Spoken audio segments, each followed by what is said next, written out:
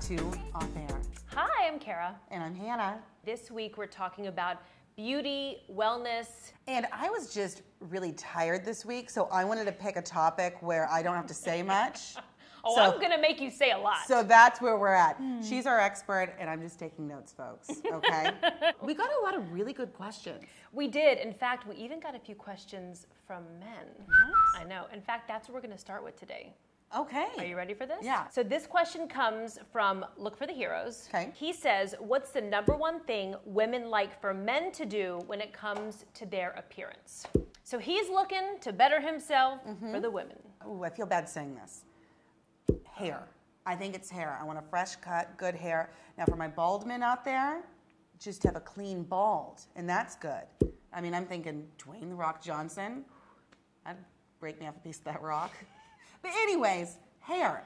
Yes. A good cut, Okay. a good style, not too stylized. I want it to look clean, somewhat effortless. To me, that seals the deal. It's so funny you say that because I was thinking about what I was going to say, and the first thing I thought of was hair.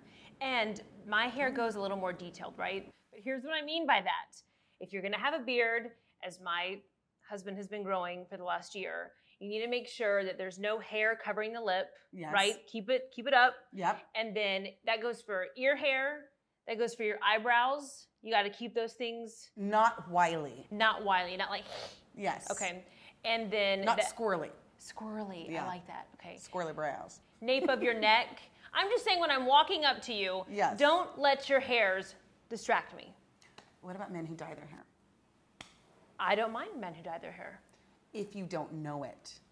Oh, are you saying there If comes it's a obvious. point No, if it's obvious. Do you know what I mean? Like there's some men that dye it and it looks like they too dark? like dip their head like in an inkwell. There may be a point when you have to start going men to see like a stylist or something. The other There we thing go. I would say is shoes. Shoes. Nice shoes. Nice shoes. Yeah. Okay.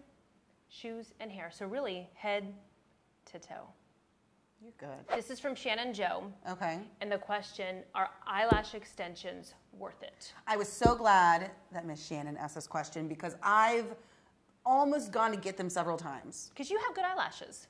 I do, but You really do. They're like the thank curl. You. Thank you. But I always feel like they can be more because I've worn fake and I just love that. It brings something. But you've done this. So what are your thoughts? I've done eyelash extensions. I did them for about a year and I loved them. My thing when it comes to eyelash extensions is that I'm what they call a rough sleeper. I don't know who they are, but that's the thing. The people watching Kara sleep. Meaning, I sleep on my stomach with my head in the pillow. Yes. So if you have eyelash extensions, doing that, that's going to make them pop off a little bit quicker. So the problem is that they, after about 2 weeks, it started to look kind of sparse. So could you redo them every 2 weeks? You can go back for a refill every couple of weeks, but the problem is it's expensive. The money. It adds up. I've heard that if you get them, you'll lose your actual eyelashes. Like as they fall out, the glue or whatever will take out your natural ones. Did you ever see that? I never had that experience. But I really felt like the woman who was doing them knew how to apply them. Yeah. She also made sure that she was putting the correct length and the correct, because the length, if they're too long, they're adding weight. And that's what's causing your eyelashes to like pop off, your real eyelashes to break off. So I would say eyelash extensions are definitely worth a try. Okay. And I think it's just how you're going to maintain. When you wash your face, if you're a scrubber, you can't scrub your eyes.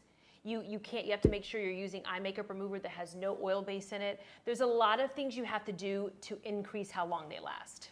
I had a viewer message and ask about our skin cleaning regimen because I mean, everybody needs that, but we wear a lot of makeup. Yeah, I gotta hear on the air. story. And my regimen started about 2 months ago. When I would tell facialists that, it was like I just confessed to murdering someone. You just had bad habits like a lot of people is what you're saying. Yes. You're not the only one who does that. Thank you. But you are one of few that will admit it. I'm admitting it right here. But I've stopped. When I started washing my face, Kara can attest to this, I started getting these compliments. People going, what are you doing? By men. By men, yeah. One of our coworkers, he noticed. And if a dude notices, you know like there's actually been a change. And I turned to him and I said, I am practicing proper hygiene. And washing my face. And it's crazy. I know, but you your guys skin weren't looks lying. really good. Thank you. Okay, this is from Westfall PR. She wanted to know what is something you splurge on. and I loved your answer. Okay, so what is your perfect world splurge on skincare? I would love to get a facial once a week. I'm telling you, that's why Jennifer Aniston, J-Lo, all these women look the way they do in their late 40s, early 50s. They have the professionals working on them at least once a week. Because they're doing all the icky extraction stuff. Yes. Yeah, okay. I'm like buzzing it down, and I just love a facial. A once a week, can you imagine? We would just be glowing. Okay, so to get rid of all this makeup. Okay, we do wear a lot. Yeah, a lot. And we've retouched up like 12 times today. Yes, so it's layers and layers. It's like when you get rid of the wallpaper, and you see all the other wallpaper underneath. Yeah. That's our faces at the end of the day. So what I do, coconut oil with a really hot washcloth, it just peels it away. Really random, weird story. I'm from Wichita, Kansas. So is Kirstie Alley. She's friends with my mom. She's the one that told me this. And I said, if a movie star does it, then a local news reporter should. So you just warm it up like in the microwave, or No, what do you, no. All you so you take it out, and Okay. it's kind of in the firm or the Like it's firm hard. substance. Okay. And then you rub it around, and then you take that really hot wet washcloth and you wipe it off, and it feels so good. You feel your skin breathe. It's amazing. Then after that, I'll do my exfoliant, and then I'll add my serum, my moisturizer, and then I go to bed and I feel like a real adult because I've kind of taken care of myself. I'm gonna have to try that. I've never done that before. love think it. I've been scared, but I've heard people say it's so good for you. Yeah, and it's so good and it's so cheap and it's so easy. But I do that and then I do the cleansing. But this just gets everything off. As far as like what was the question again? Oh. How do you clean your skin? Where are we at? What day is it? Who am I? So I said if I had to pick a splurge, it would be vitamin C serum, and I use currently 20%. It's 20% vitamin C serum. That's what the bottle says. This is something that I was told by a skincare specialist that it acts as like a block. So it like blocks all the free radicals that are out in the world trying to attack your skin, and it's like the protective barrier that goes over it. One of the fun things about our job is that sometimes we have people come in and do our makeup, right? Mm-hmm. So the woman doing my makeup, she was like, oh, your skin looks awesome, but your eyes look really old. And I was like, dang. But sometimes you gotta tell it like it is, so I just listened to her. Okay. And she said I needed to be using under eye cream. And at the time, I was like in my mid-20s. Yeah. She said that you need to start using under eye cream, like a really light one, starting when you're 20 years old. And I agree with that. I was way behind.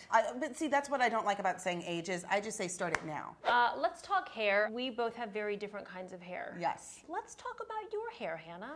I will speak for the curly girls out there because you curly girls, nobody understands our hair. I live in North Texas. Mm-hmm. Humidity is a thing. Yeah. I start with a nice sleek look. Yeah. Right? Mm-hmm, mm-hmm. By the end of the day, I always compare it to this. I say it's like roadkill that came to life.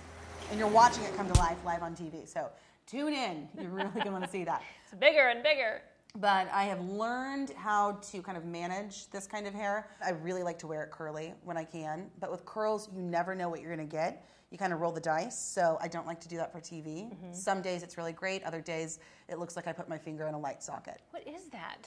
I don't know. If I knew what I was going to get, I would totally rock it curly. But on the days that I actually blow it out, the key to the humidity, I was telling Kara this, and this blew her mind, it's oil. It's tons of oil, grease, whatever you want to call it, coconut oil. I've even used olive oil before. I know, because I looked at her and I said, well, what about VO5 oil? And she was like, no. No, that doesn't do it. That's fake oil. I have none of those same problems. So I my know. hair is super fine. Can I touch it? Yeah. It's not super fine. Don't put too much Yours oil is on definitely you. coarse. I know, it's totally different. It is fine. It's got a lot of product in it right now. But it's thick. It's thick. Yeah. That's the worst. Yeah. Because it tangles very easily. So I have to do a leave-in conditioner that I spray in before I even blow it out. Yeah. And then I put like a blow-drying cream and then a volumizer mousse, and then I blow it out, and then I gotta tease it with a teaser brush, and then I put a volumizing spray. It's bananas. There's so much product in this hair. It's crazy. But it doesn't feel like that. That was going to be my one question for you. Your hair holds, but it's not like helmet hair. how do you get like that kind of hold? There is a fine line, and I have achieved helmet hair on many occasions. If you can dig up some photos and put them right here, this will make my day. Oh, what did you tell me earlier? I was saying that Kara does really good hair on air. It's not like your anchor lady like helmet. And she said, oh, I can have that. And I said, no, for the last 2 years it's been really good. Which by omission I meant 2 years before that, maybe not so much. But the last 2 years it's been really good. I finally got the hang of it. You have. Thank you for your honesty. Anytime. It really comes down to the right product and not using too much of it. These next questions are a little less superficial. The next question is, what is the most attractive quality in a person? So a man or woman, and maybe it's different depending on the gender. But what's the one thing? I saw your notes. She wrote down what she was going to say. And I'm kind of mad. I'm mad at your notes because I like that. I'm not going to steal yours, what I'm going to say. And this goes for either gender, confidence. I think about some famous men that, like, if I walked past them on the street, I wouldn't turn my head, but it's that confidence, that swagger. It's not cocky if it's true. Oh. I think Justin Timberlake said that, which now I'm rethinking everything. That did not sound like an Oprah thing to say. It wasn't. So, okay. It was not. What did I say for mine? Oh. Humor. Yeah. If you watch any of these videos, I laugh a ton. Not first date. Brag much? That exists. Next Beyonce. For one thing. Let's go to Vegas. 3 tops. Take a nap. Go take a nap. So he's like the bloat in your face? He keeps me bloated. Yes, you do. I do laugh a lot. And I love your laugh. I do like a good sense of humor. I mean, really, if you can have a good sense of humor and if you can be funny, not funny in an annoying way, just like funny. I mean this in no disrespect. I love the show Seinfeld. But if you saw the women that Jerry and George were bagging, they had no business being in the same room as those women. But it's the sense of humor. I just love that you could wiggle in the Seinfeld reference because that show is the best. I know. Or to one-up it, Curb Your Enthusiasm, Larry David. Ooh. I actually think Larry David is sexy. Because he's so funny. Funny. And smart. And confident. Cocky a little bit. Yeah. Okay. And he drives a Prius. Okay. I've got a type. So if he had like a huge, big diesel truck, that would totally turn you off? Yeah, it would. I didn't know where she was going with that. Oh. Whew. Okay. When we talk about trucks, woo, it's a little crazy. It's a little crazy. Yeah, what's the next question? Okay, moving on. This next question that came to us was asking about products to use for acne-prone skin or skin with acne. Let me just tell you right now that I can empathize with anyone who has acne. Be quiet, don't make a face. Because I suffered from cystic acne for years in my mid and late 20s. Really? So cystic acne, if anyone knows, it's these huge lumps that you get, usually like on your chin or right here. And it almost looks like a cyst under your skin. It's embarrassing, they're painful, they never really come, it's not like a pimple popper. They never pop. I get them No. every once in a while, yeah. Blech. Yeah. So I can relate to that, and I had to do a lot of different things, and then part of it was just over time. So you're not only struggling with like cystic acne, but then you're trying to do anti-aging. I'm like, how do these two coincide? They don't. That's not right. So here's my thing for you. If you are looking for a product, make sure it has salicylic acid in it. That helps with the acne, and then hyaluronic acid adds that moisture back into your skin so that it doesn't get all dried out. I'm telling you, my skin was like, That looks good now. It's better now because of all the stuff I do. Actually taking care of yourself. See? It's amazing. Imagine that. So we overrode your suggestions. We asked you guys, do you want to hear beauty fails or beauty successes? You guys all said beauty successes. Sorry, that's boring. So Hannah's is first, and it's actually really funny, but it goes back to the whole hair scenario. Yeah. So my hair, it'll kind of stay in place, you know? It doesn't move all the time. And I think it was 2 episodes ago. I thought I was looking cute. You did look cute. I did look. I look cute like this, straight on, adorable. Just had it all together. As soon as I turned like this, I call it my crispy rat tail. was dangling. Not even dangling because it didn't move. To me, the crispy rat tail was talking the whole time. It wasn't me.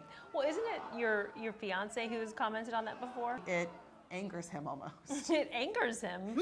Yeah, because it falls out. He's like, do something with that. I think he thinks I'm doing it intentionally, like putting the rat tail down. I'm not. In life, sometimes crispy rat tails are going to happen. I will say that not too long ago, I went and had a facial similar to what Hannah had. Actually, not similar, the exact same facial. And I loved it. And your skin was glowing. Mm-hmm. Guess what? I woke up the next day. It was like somebody took like an air pump and just her face. She sent me a picture, and I felt really bad because my immediate reaction was just to laugh out loud. I felt bad, but it looked like something, it looked like makeup out of a movie. It was so weird, like my eyes were puffy. She's laughing still. This was just a facial. So here's my warning or maybe advice. Heads up. You need to ask, what all's going into this? And maybe I shouldn't do it, or maybe I have a sensitivity to it. I think it was glycolic acid. I feel like we're talking about acid a lot. But like glycolic acid that I think just, it took me 10 days. It was memorable. I peeled, I had to get a steroid cream. It was rough. All right, that's it for Off Air today. Hey, if you like what you saw, hit the like button and don't forget to subscribe. Mm-hmm. And we appreciate the feedback, good and bad, but really good. Yeah, just send the good. You can send her the bad. Me the good, her the bad. Thank you. Okay, we got that clarified. Okay, that's it. I guess we'll see you next time.